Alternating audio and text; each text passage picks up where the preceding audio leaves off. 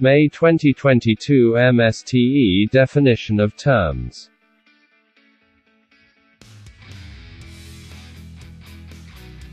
Number 1. Signs used to guide drivers through a change in horizontal alignment of the road.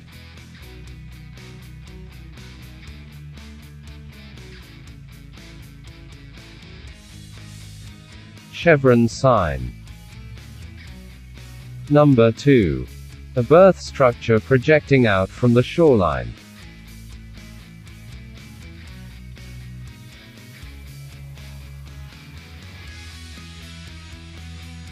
Pier. Number 3. What are the capacity requirement for all scaffoldings?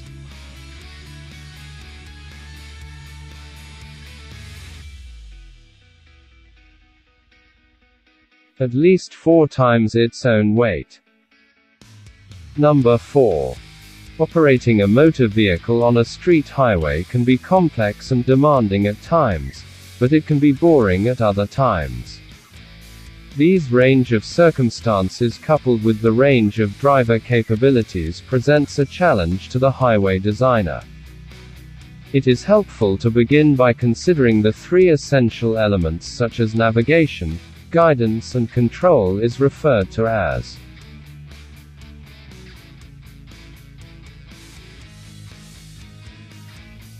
driving task.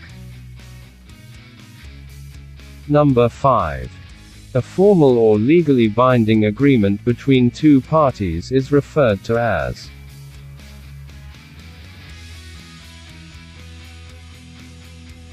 contract. Number 6. It is an informal group discussion that focuses on a particular safety issue. These can be used daily to promote department safety culture as well as to facilitate health and safety discussions on job sites is known as toolbox meeting. Number 7. A method of protecting employees from CA veins from material that could tool or roll from an excavation face or into an excavation or collapse of adjacent structures. This includes support systems, sloping and benching systems, shield systems and other systems that provide the necessary protection.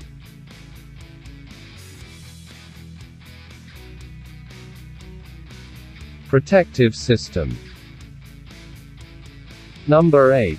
The bucket volume contained within the bucket when following the outline of the bucket sides is referred to as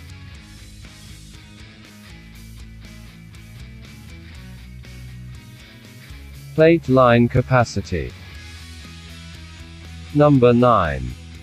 Signs that inform road users about the direction and distances of destinations on the route they are following or along other roads that intersect their route.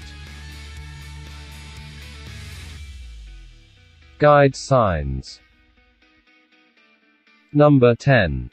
It provides the detailed requirements for the detailed equipments and workmanship to be incorporated into the project. Specifications. Number 11. If you are preparing a report on PERT CPM network in a construction job, what scheduling should you consider in the preparation of the PERT CPM diagram? I. Pessimistic time. 2. Optimistic time. 3. Probable time. All of the above. Number 12. This drawing has elevation age its vertical axis, and horizontal distance as measured along the center line of the facility, or rather reference line, as its horizontal axis. Profile. Number 13. It is a measure of a material's ability to dissipate or deaden mechanical vibrations.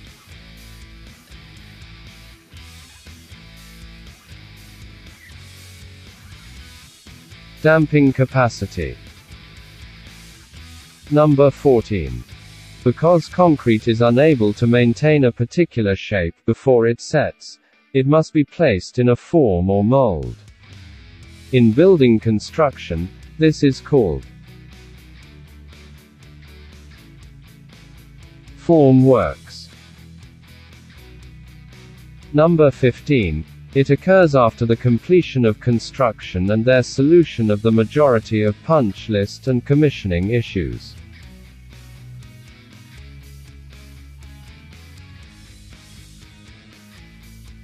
Turnover. Number 16. A method of protecting workers from cave-ins by excavating the sides of an excavation for monasteries of horizontal level or steps, usually with a vertical or near vertical surfaces between levels.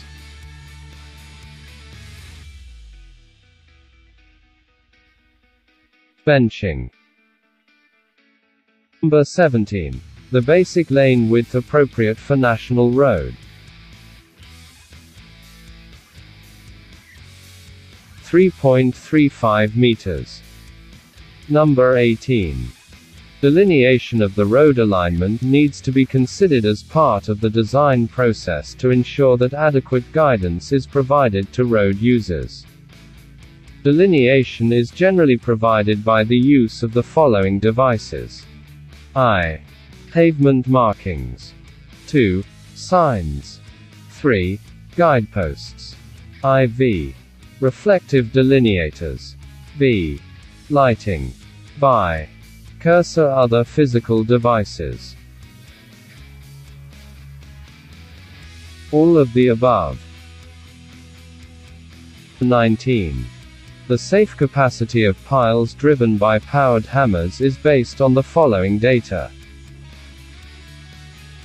I. Average penetration per blow, last 6 blows. 2. Energy of hammer. 3. Weight of hammer. IV. Weight of pile including appurtenances. V. Coefficient of restitution depending on the weight of pile. All of the above. Number 20. What are some of the important properties of queuing diagrams? I. The slope of dt is the departure rate, the slope of at is the arrival rate. 2. The departure rate cannot exceed the service rate or capacity of the server. It may be less. 3. Cumulative departures can never exceed cumulative arrivals dt, can never be above at, in the queuing diagram. IV. When a queue is present, the departure rate will equal the service rate. When no queue is present, the departure rate will equal the arrival rate. The queue first forms when the arrival rate first exceeds the service rate. V. All of the above. All of the above. God bless future engineers.